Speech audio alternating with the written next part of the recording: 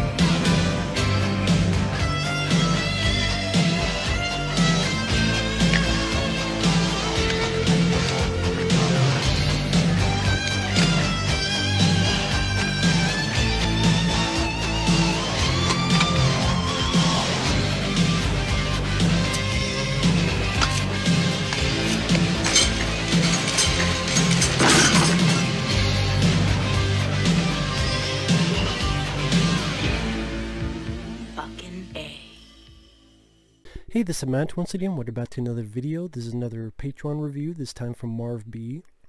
Who wanted my thoughts on the series finale of Breaking Bad called Felina. Now, like I've said in quite a few of the videos, I'm open to pretty much any type of request, video-wise, whether it be a movie topic or a review of a movie or episode, whatever. Feel free to send a request either by joining my Patreon or send a request directly via my PayPal.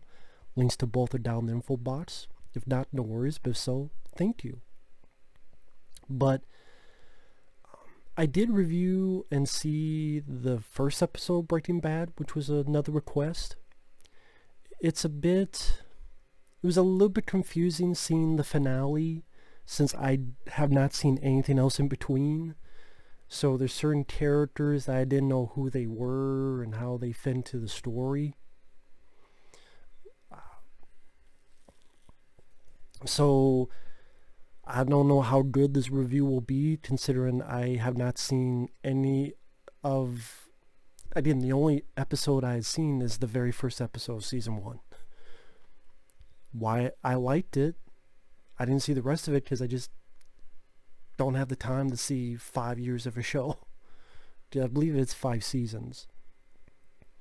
And then I watched this finale. I probably would have gotten more out of it if I had seen all the way through as is.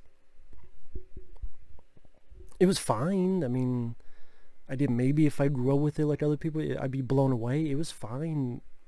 Bryan Cranston, he seems really good in the show. He seems like the MVP, the heart of the show, where he plays Walter White, this guy.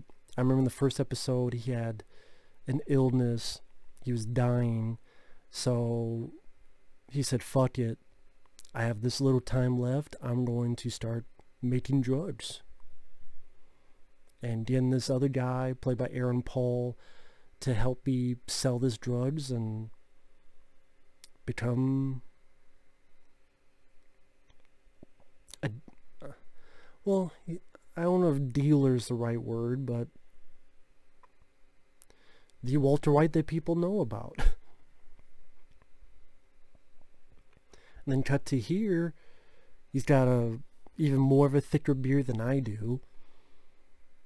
From what I understand, the dialogue, he's been on the run. I guess some people think he's dead. And then Aaron Paul, I guess he tried to kill Aaron Paul, have him killed, but he's alive. So I don't know why that happened. That's what I mean. It was a bit confusing. I was a bit confused as to why this all happened. Like, okay, why did he try to kill Aaron Paul? And okay, now he's alive, and he's got a full beard, and he's like chained up working with these other drug guys. I mean, the episode itself is pretty much spoilers. this couple who I don't know who they are, he goes to their house and says, my family doesn't want to see me, but I have this money and I want you to give it to my son on his 18th birthday and say you're giving it on your behalf, these millions of dollars. If you don't, and he threatens them by, I hired a bunch of hitmen, and there's these laser sightings to scare them into keeping the promise.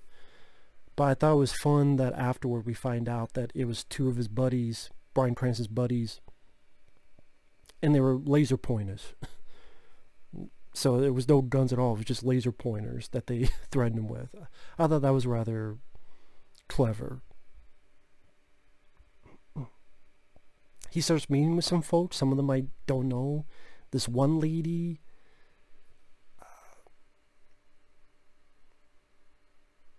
at like this cafe. Then sees his wife, I guess ex-wife, and one kid sleeping. He watches from afar his older boy.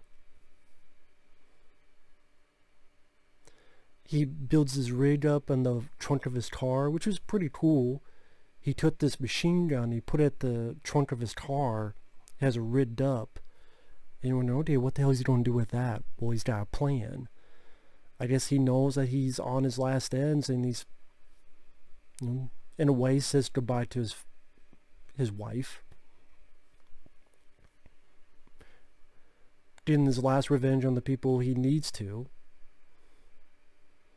Goes into this drug lab with all these other guys. Finds Aaron Paul there, and they obviously have a lot of friction because, again, I guess Walter White wanted Aaron Paul dead before. Again, I don't know why. And then he has a button, he tackles Aaron Paul down, and that machine gun in the trunk is a trap, and fucks up the entire fucking place. Kills pretty much everybody. And yeah, Bryan Cranston's been hit. Kills the last bad guy as he's in the middle of his James Bond wannabe speech. You know, that pretty much all villains of James Bond must do a long ass speech. Bryan Cranston kills him in the middle of it. So that was fun. Bryan Cranston, Aaron Paul have these kind of looks with each other. Aaron Paul leaves.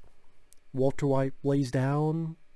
There's almost like a semblance of a smile as he dies before the cops come. So I guess in a way, he won. He was dying in the beginning of he was dying in the first episode. He had a couple years. He made millions of dollars for his family. I was ready for the song, and I did it my way. I was surprised they didn't have that song. I'm really surprised, but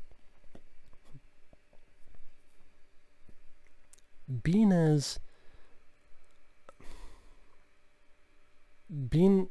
the fact that I was confused as what was going on, I didn't know what was going on from time to time, like who certain characters are, why things were the way they were. Even with that, I didn't mind it, as in the acting was good. Bryan Cranston, solid work. I just reviewed a film a week or so ago called The Upside, which I liked him in. I think Bryan Cranston's a good actor. Seeing the first and last episode, it doesn't make me want to run out to see Breaking Bad, especially now that I know how it ends. But one day, maybe. It's just I'm so busy with stuff, and what I realized with this show, it's not a lot of stuff happening. Just even with the first episode, and it feels like there's not a lot happening. But I mean, that's the point. It's about the characters and the situation. Like the stuff I described, it seems like something that would be in a 20-minute, not a 55-minute episode.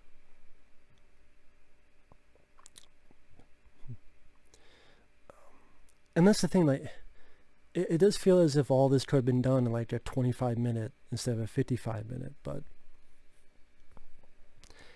even at less than an hour, it's getting a little bit antsy, like, okay, well, this is your big finale.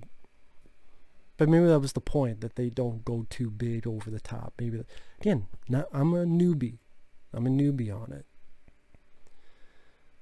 But yeah, I mean, Bryan Cranston did a good job. The actors did their jobs fine. You know, Walter White. Oh yeah, there's another person that he actually poisoned, which I guess she was a bitch. I'm guessing. I think I missed out on something because of being confused half the time. But it is what it is, and it was fine. It was fine. That's really all I can say. Bryan Cranston rocks. He did a good job. And I don't really know what else to say. It seemed fairly straightforward, to the point. And it was what it was. So, with that said, thanks for watching. Take care, and we'll see you guys later. Bye-bye.